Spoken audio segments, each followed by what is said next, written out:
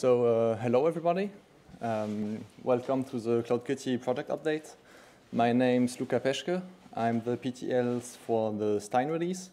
I've been contributing since Mitaka, and I've been a core since 3 or 4 releases, I believe. You're a lot of people.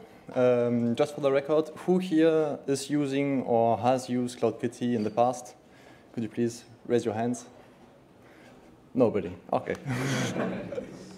Perfect. That's actually a good thing.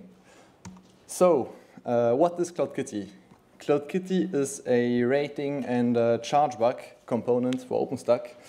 It takes your Gnocchi or Monasca or Prometheus metrics and applies rating rules to them, which get committed to a storage backend and are available for you to retrieve, be grouped, and get a lot of nice information.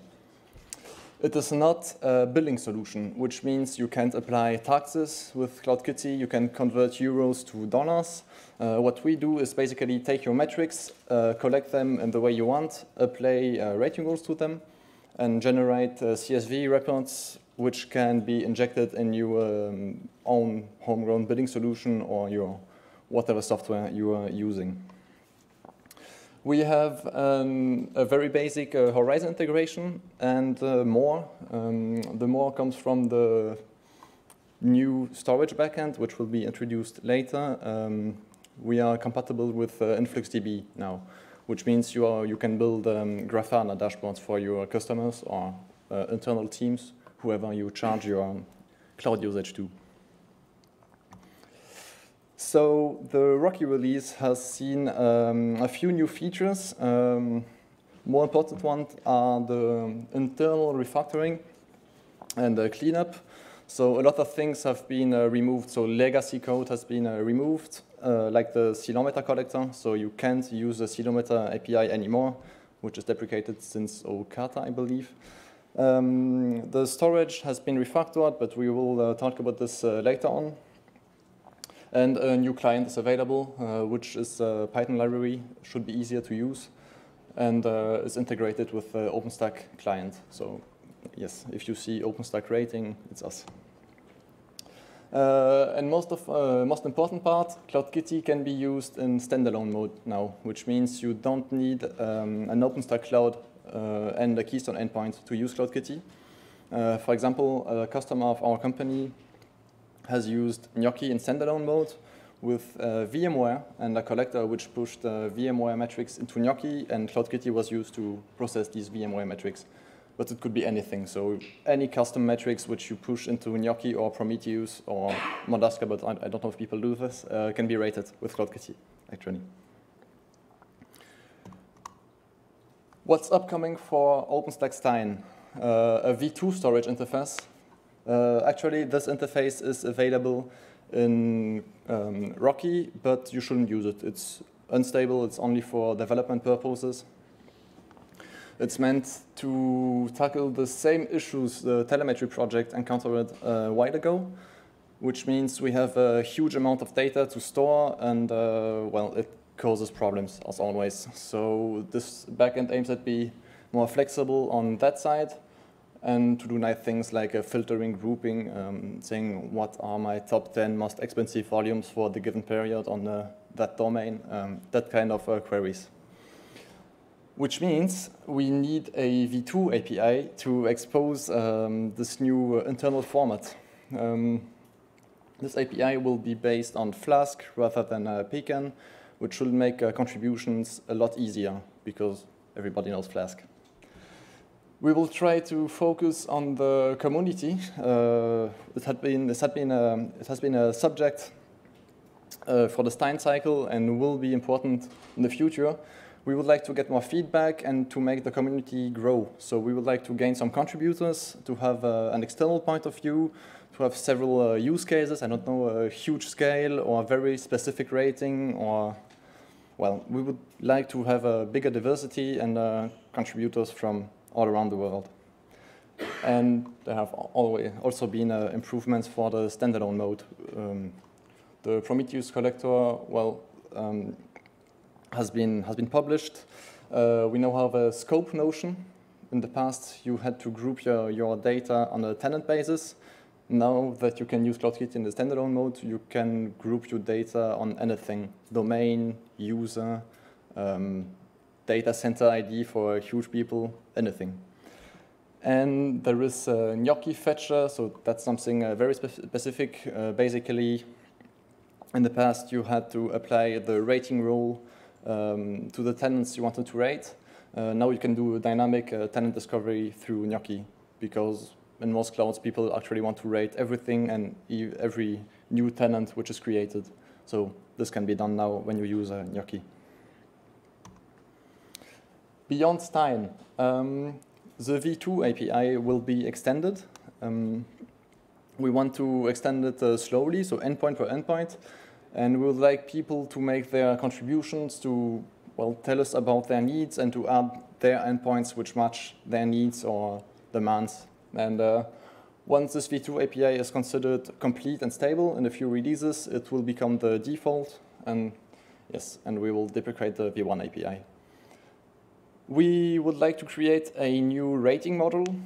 The funny thing is, when you talk to different customers, each one has his idea of what is an intuitive API to push rating rules. And everybody sees this thing differently. So implementing a new rating model isn't really a technical challenge, but it is a human challenge, because it's very hard to make something which is easy to use for everybody and which everybody understands easily. It will continue the focus on the community. We recently reintroduced the IRC meetings. We will push the usage of specs, which means every new feature will go through a spec in the CloudKitty specs repo. And well, would like the changes to be really announced community-wide. We'll also make a heavy use of the mailing list, well, heavier use than right now. And we have put some focus on the community goals, which means that we are Python 3 compatible. And we provide, well, still in the review, but we should provide upgrade checks. I don't know if you have heard about that specific community goal. For Stein, every project will provide upgrade check tool, which will allow to verify if your deployment in version N is ready for an upgrade to version N+1, or if you should change things. If you'd like to give feedback or to contribute, please remember that any contribution is welcome, which means you can code, you can review, but you can also tell us, you can open bugs, you can tell us, okay, I have this specific need, you can work on the documentation. Anything is actually a good contribution. We've got an onboarding session in room M1, which is in this direction on this level at 5:10 p.m. We are available on IRC on Freenode. We have a group on Storyboard. We use Storyboard for reviews, etc. And this is my personal email. And well, CloudKitty at Objectif Libre is an alias to all the CloudKitty developers at my company. Do you have any questions? I hope you do. There is a microphone here. Either use it or tell me your question. I will repeat it for the record. So what's the big difference to Cyclops that is also doing OpenStack billing metrics? So the question is, what is the big difference to Cyclops, which is also doing OpenStack billing metrics? CloudKitty is an old project. Actually, it started in Kilo, I believe. And it's a Big Ten project, so it's an unofficial OpenStack project. And we actually want to be fully open source. So it's not to make money for our company, it's really to contribute to the OpenStack project, because that's how the company makes its living. And yes, basically we're completely open source, and you can easily add your own rating model. If there are contributors and OpenStack developers here, you probably have heard of Stevedore. Any component, rating module, collector, storage backend is loaded with Stevedore, which allows you to write your own storage backend, collector, rating module, API, whatever. Is some other question? Yes? Can you use Prometheus entirely for data collection, or can you use without no key and accelerometer and just collect the data by Prometheus? So the question was, can you use only Prometheus for data collection? Yes, you can use CloudKitty outside of OpenStack in standalone mode, collect all your rating information from Prometheus, and push it to the storage backend, which is for the moment either V1 SQL Alchemy or V2 InfluxDB, which gives you all the nice V2 API features and Grafana integration.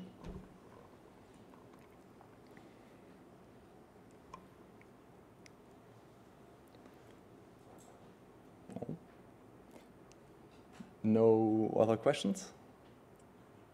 Yes? Is the integration with Monasca production ready?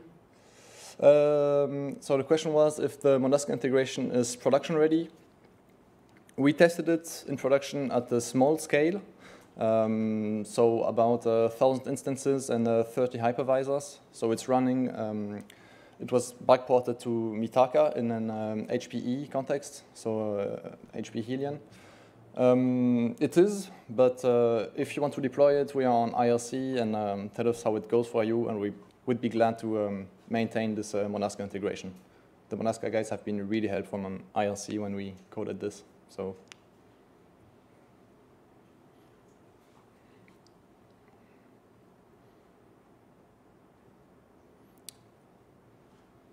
Any further question? Well, thank you very much, and I hope to see you at the project onboarding.